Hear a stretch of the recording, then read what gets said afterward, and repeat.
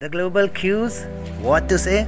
Last week, retail chains target came and it created a hell lot of problems in US market and markets crashed.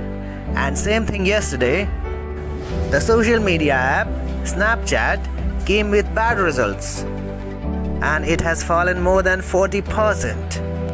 Facebook fell 25%, Netflix fell 25%, Snapchat 40%, and this created a huge pressure across all the technology sectors.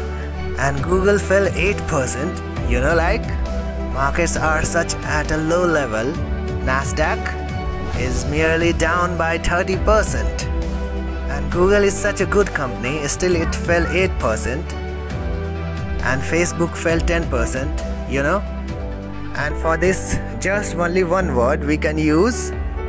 May month was completely mayhem. And Dow fell more than 500 points. Even Nasdaq fell 500 points.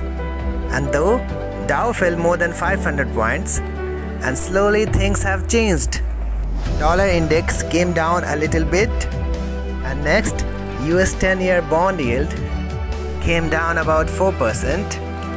And then Dow also started recovering. And then, as expected, in the morning when I woke up, I saw Dow recovering all the losses. So it has ended up in green.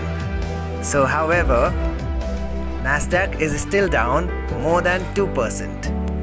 But Asian markets are trading in green. But what good thing you can say, our market yesterday got support at 16,000. And in our market, Bank Nifty looks more bullish than Nifty ever since petrol prices came down. So Nifty future is slightly to trade between 16,040 to 16,240. So every day market makes a very big candle. So every day my prediction is going wrong. So let's hope market will listen to us. Hope you enjoyed listening to the video. Have a good day. All the best.